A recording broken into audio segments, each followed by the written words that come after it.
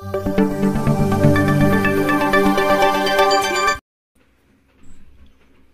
Friends, आज आपण या व्हिडिओमध्ये preparatory bridge course class 6 subject general science आणि या सब्जेक्टची आज आपण प्री टेस्ट सॉल्व करणार आहोत.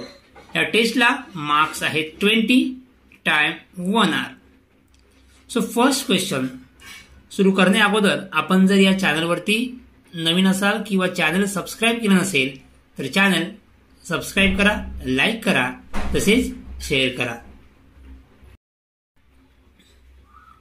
Question number 1, fill in the blanks. आपल्याला हे जे वर्ड्स दिलेले आहेत हे बरोबर फिल करायचे आहेत. First, dot dot is the satellite of the earth. The moon is the satellite of the earth. B, living thing occupy parts of lithosphere, हायड्रोस्फियर as well as the atmosphere. Okay. Next, Tadoba national park is famous for tiger. हे 3 आपल्याला या ठिकाणी answer दिलेले आहेत, ते आपल्याला फक्त योग्य जागी व्यवस्थित लिहायची आहेत. Second, write the names of following organ system and name of the 2 most important organs. The first one is a nervous system, second one is a digestive system. Digestive system महत्वाचे आपण माउथ, स्टमक, लार्ज इंटेस्टाइन, इकडे यामध्ये brain, spinal cord, brain आणि हा इथे दिसतोय spinal cord. Okay.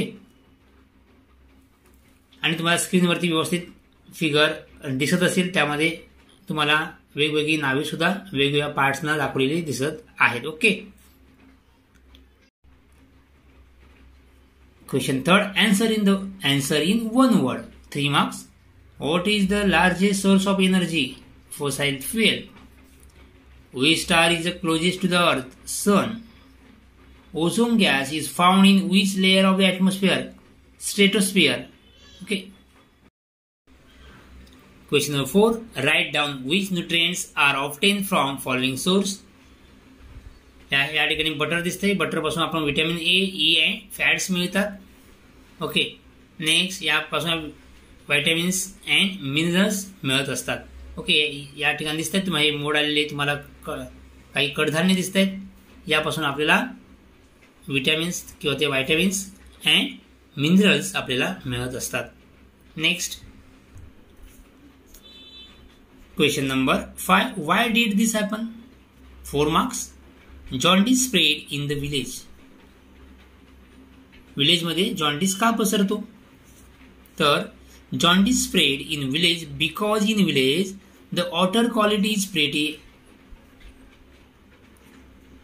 pretty deteriorating and drinking of this contaminated water cause jaundice.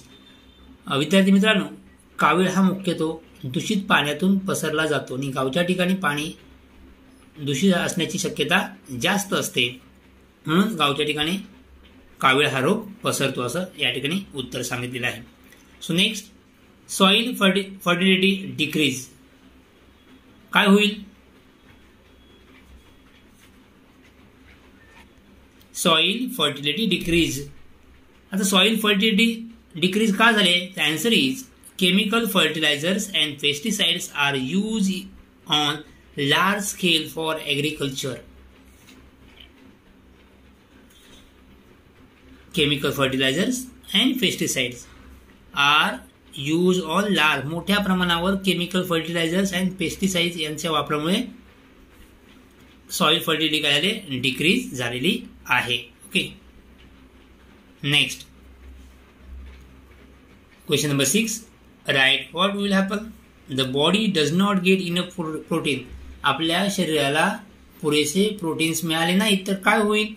The body does not get enough protein, then muscles wasting over time and slow your metabolism. Next, B, the forest of the earth where destroy. जर अर्थवरचं forest destroy झालं तर काय होईल? If the plant forest on the earth R destroy, या प्लांटच्या ऐवजी तुम्ही forest लिहू शकता. Okay. On the earth R destroy, the number of animal also fall. जर जंगल नष्ट झालं तर प्राण्यांची संख्या पण काय होईल? कमी होईल. आणि also ratio of carbon dioxide will be increase. आणि जे आपल्या कार्बन डायऑक्साईडचे प्रमाण आहे वातावरणामधील कार्बन डायऑक्साईडचे प्रमाण आहे ते काय होईल वाढेल आणि त्यामुळे काय होईल टेम्परेचर काय होतं इन्क्रीज होतं. Okay. Next 7. Write the name of the energy sources in the picture and answer the following. हे पिक्चर दिसत आहे वेगवेगळे आणि त्यापासून नंतर काय होते कोणकोणते यावर आधारित आपल्याला कोणते प्रश्न विचारले ते बघूया. पिक्चर बघून घ्या आणि आता आपण प्रश्न. Which source of energy R shown in figure. कोणकोणते सोर्स यामध्ये दाखवलेले आहेत तर water, Coal, windmills, garbage and atomic power plant. Atomic power plant. Okay. So next second question. Those resources R converted into which energy.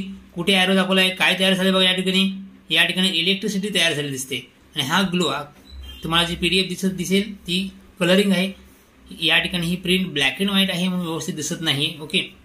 पण या ठिकाणी arrow या बाजूला गेलेले आहेत आणि काय तयार झाली दिसते या ठिकाणी प्रत्येकातून काही इलेक्ट्रिसिटी तयार झालेली आहे. Okay. Which energy electric energy. The source resources R converted into which form of energy electric energy.